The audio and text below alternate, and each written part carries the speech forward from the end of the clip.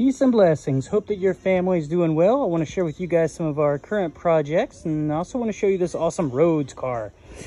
We've been working on this thing here for a while, and we wanted to get the Springer fork off of here so we can have it re-chromed and everything. And I tried getting it off myself and ended up messing up my tank that I built, but that's okay. I can rebuild all that. Got a nasty crack in it, right in the fiberglass, but it'll recover.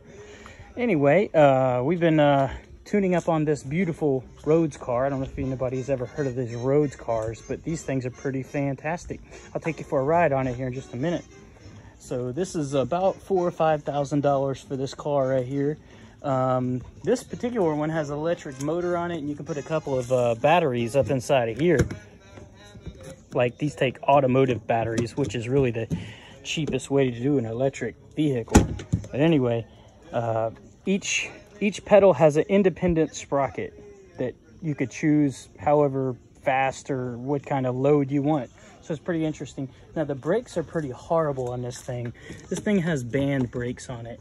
Band brakes are the worst in the industry for about anything, actually. We're currently working on this this bike here for Chris. It's a Huffy D'Alesso, and we put an engine on it. He wants a board track racer look. I love the handlebars. We've installed this beautiful little cool bullet light here for him, but he's gonna love that.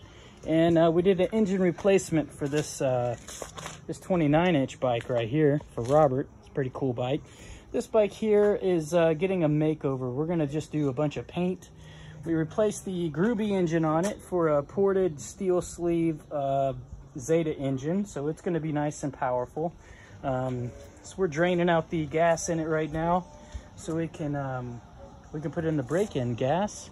And that's been about our projects here, except for here's some of the cool accessories that's going to go on this beautiful 55 Western Flyer.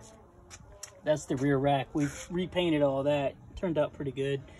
This is the little speedometer piece that's going to be going on it. Very sweet. Going to have two of these beautiful Cadillac taillights from 1959, and we've repainted all these and did the chrome work on them, and that's the beautiful chain guard. And we're gonna have that little accessory there on it. We're just really excited. We also got this right here. It's gonna kind of go right here on the back, and the original chrome piece.